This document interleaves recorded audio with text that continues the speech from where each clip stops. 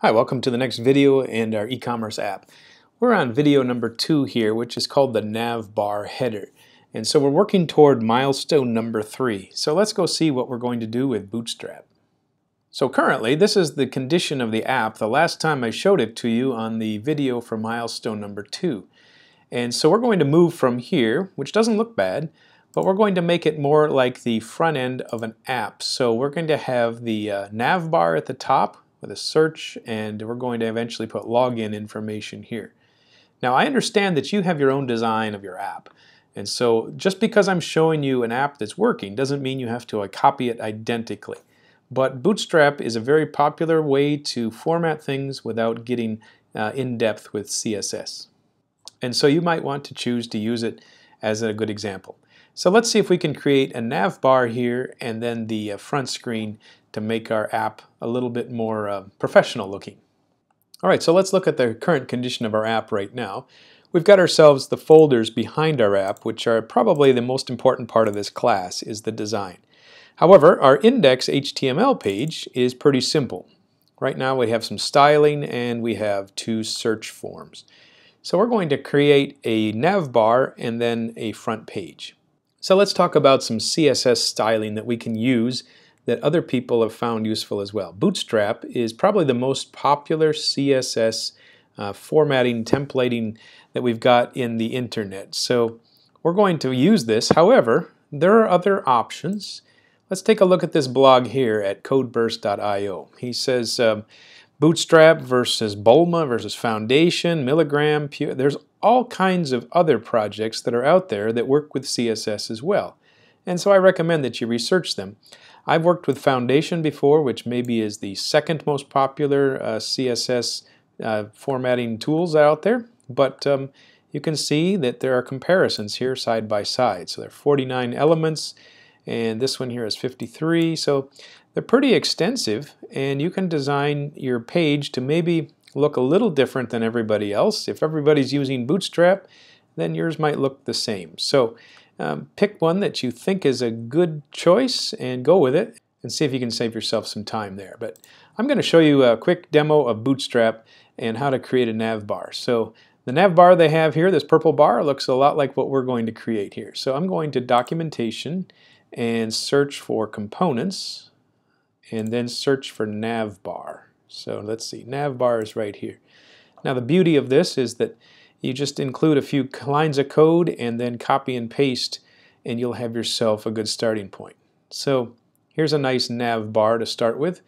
It's a light version, and the code here is there just to copy. So let's select the items, and then let's see, I think they had a copy button up here. Copy to clipboard. And we're going to put that in a file. Okay, so now I want to create the navbar in its own file. So let's go to the root of our project here, create a new file, and I'm going to use an underscore navbar as my file name simply because I want to make sure that this is a partial include. And so that's the standard way that I'm showing includes is the underscore. And we'll just simply paste this in here. Now you notice there's not a single line of PHP code in here, but I labeled it as an extension of PHP, which allows me to use the require once or the require command inside of PHP. So let's save this here. Let's go and see if there are some options. So we've got ourselves a whole bunch of CSS classes listed here. Let's go back into the documentation and check out the other choices. So as you scroll through here, you can see that we've got ourselves different things that have disabled items. We can have drop-down menus, search items, logins, inline forms. This is important.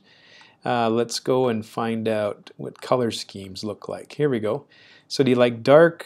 Do you like the blue? Do you like the light? So in Bootstrap, the colors are usually labeled as primary or warning or success. And that's pretty much standard throughout their theme. So I kind of like the dark theme, as you can see. So I'm going to copy these class names and put them into my navbar here. So I've got ourselves navbar light and background light. Let's delete those, change that. So I don't need navbar twice. I'm going to have a dark navbar. Now in my index HTML, I'm also going to change some things up here. So let's knock out everything except for the form for searching for products. I'm going to save this and rename this to a PHP file. So let's go to Refactor, Rename, and call it index.php. Okay, so now if I do index.php, it allows me to do includes. So let's do the PHP include at the beginning and at the end. Now you notice it doesn't automatically turn red. I'm going to close and resave it and open it again. And let's see, there, now the formatting is more recognizable. So I want to do a require, and we're going to require the header. Now I notice that I have my header stuck down here in the views, so I'm not sure if I want it down there. I'm going to keep it up here at the root level, so I'm going to drag it up, and header is now at the same area as index. So we're going to require the header, and we'll save that. Now let's go look in the header. What's in the header? So the only thing that the header has right now is session start. So we should also include the navbar in our header. So let's do a require once, and let's go to underscore navbar.php. And we're going to save that. Okay, so now let's see if anything changed on our app. So I'm going to go navigate to the current version of my app, and there is the view as I see it. I'm going to refresh, and now you can see I've got myself a navbar and the search. It looks horrible. So why didn't it work? I thought Bootstrap was supposed to look good.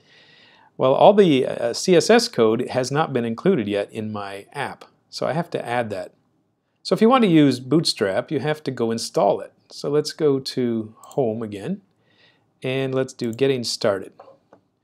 So it says here you're going to need some files. So we're going to need a CSS file, so we can just copy that, and let's include it in our header. So inside of there we're going to have to stop using PHP for a moment and include that CSS link. Now you notice it is a link to an online site, so I don't have to actually download, install anything. I can download these files, but I'm just going to use the online version for now. Also, you need some JavaScript to make some of these effects work, so I'm going to copy these 3 lines and switch back into the header and paste them. Okay, now if you want to see the whole thing, you can go to the word wrap option, and now you can see that we have a link, a script, and a script. Okay, let's save that. I'm going to press the save button, and let's come back into our app and refresh. Okay, now we're getting something. Okay, so why didn't my navbar show up? It says require once. What did I do wrong? Okay, so I need to restart PHP coding. So I'm going to type in those magical letters and save it again and refresh. And now you can see I've got myself the navbar copied directly from their website. Now I can go ahead and modify all these things, but it's the basic design that I want to get started with right here. My product search hopefully still works. If I search, and I've got myself search results. Now the navbar disappeared. I'd kind of like it to show up on every page. So on my product search handler, I'm going to modify that to include the header. There it is, product search handler. Okay, so in here we are going to require the header, and let's see if that will show up. So let's see, double up folder, header.php. Save the work.